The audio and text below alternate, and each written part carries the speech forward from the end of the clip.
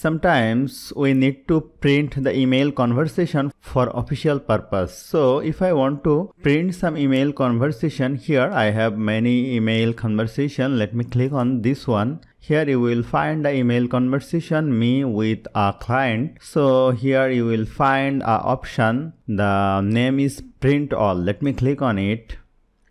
There is no printer installed in my PC, so here you will not see any printer, but I can save this as a PDF file. So let me select the Microsoft Print to PDF, and here sometimes you will find the option like print header and footer. If I click on it, you will see some header is here, but I don't need this, so let me uncheck it.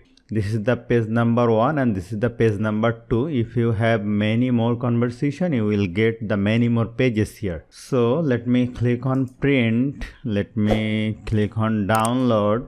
Here let me save it as a PDF file. Let me click on save. So let me go to the download. Here is the email conversation between me and someone else. Easily print it, or easily I can send it to anyone. So hope you found this video helpful. If you like this video, please share this video with your friends and family, and don't forget to subscribe. Thank you.